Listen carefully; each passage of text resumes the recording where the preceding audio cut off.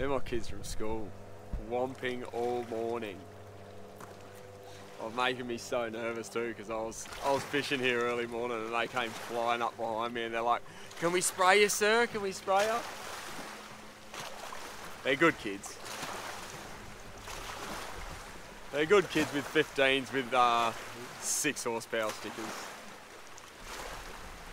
They go out offshore in those tiny little tinnies, they're mad. But anyway, I want to talk to you about some of the best hard-bodied lures. This is the time of year you want to be getting your jack lures out, and if you're wanting to ramp up some of your catches this year, then I've got a great video for you today. I'm going to take you through my favourite hard bodies, how to upgrade them, what to look for if you're going to buy a few, and also some tips on the retrieves.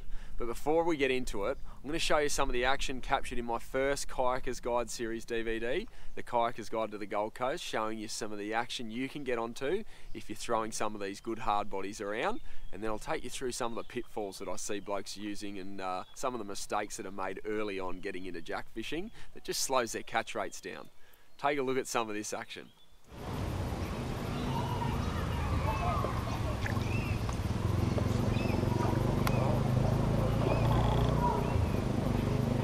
Yep, there it is.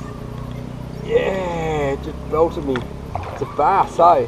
Up the back of these systems where you get to brackish water, flicking around some of this heavier cover, you're a chance for a bass. So the variety of fish in these systems is just immense, and it makes for such great sport fishing fun because you don't know what you're going to hook. Let me show you this fella. I'll get him up there and give you a look at him. Beautiful. He's probably close to 40, I'd say just maybe under 40, but he belted that lure as good as any sports fish would, and they always give a good account of themselves, these things. I'll just get him back in. I don't like to hang him for too long from the lure, but Australian bass, you can find them up the back, especially coming into summer. Tallabudgera Creek and Currumbin Creek, the back of the Coomera at times. Narang's great for them. You can head right up into the back of the Narang, and of course right throughout Robina Lakes. But I love chasing them in natural systems, wild bass on lures. It's about 11 o'clock in the morning and they're still firing. Even these great big flathead are a welcome bycatch up the back of these systems in the natural structure. This one was taken off a log. He was actually sitting in the shadow underneath it, and he's well over the 600. Some great fish up here. So important to release these bigger ones.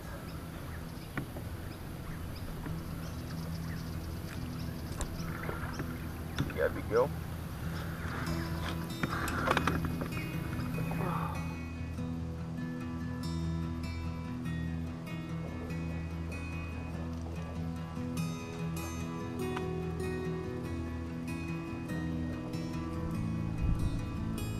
Yes!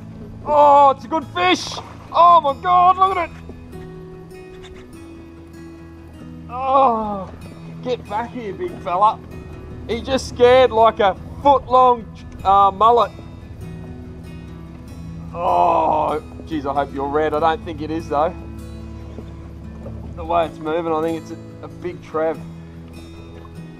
Come here. Oh.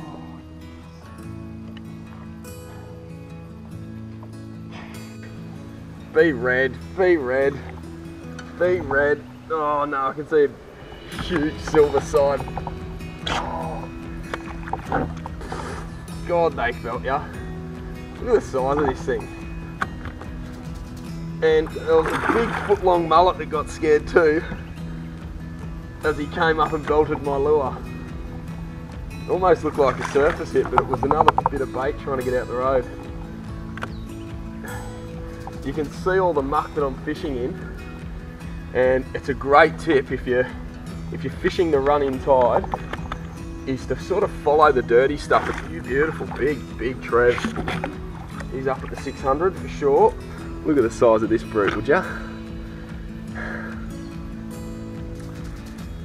It's worth using the lures that really get the job done, and that's why I've stuck with this thing.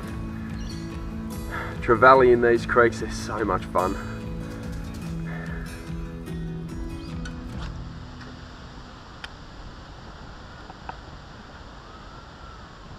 Yes! Oh! Yeah, it's a good fish.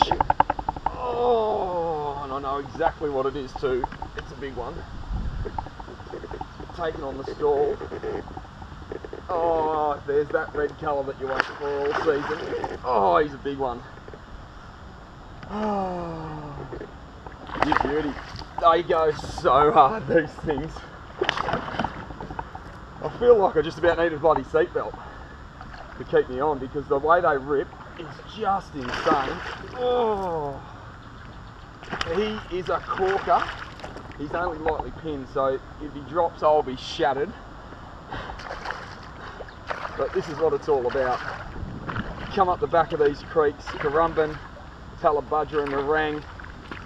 Oh, and there's these beastie jacks just waiting to grab these lures. This is taken on a diving lure, one of my favourites, the Tiemco Samari. You got to have a look at this thing. Now,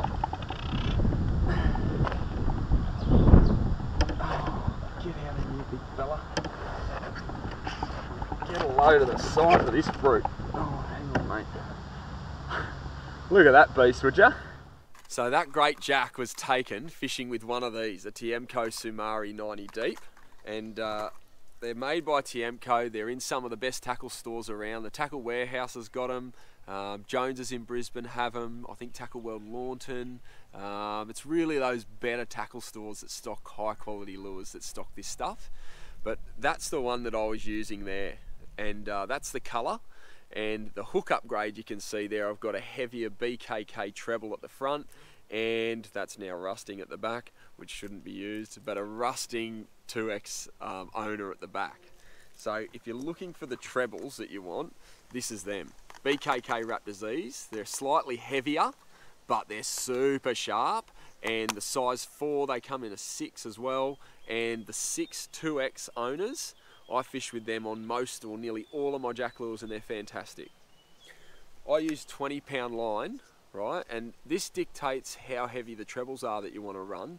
If you're running with 40-pound leader and 40-pound braid right through and heaps of drag, you might bend those hooks out.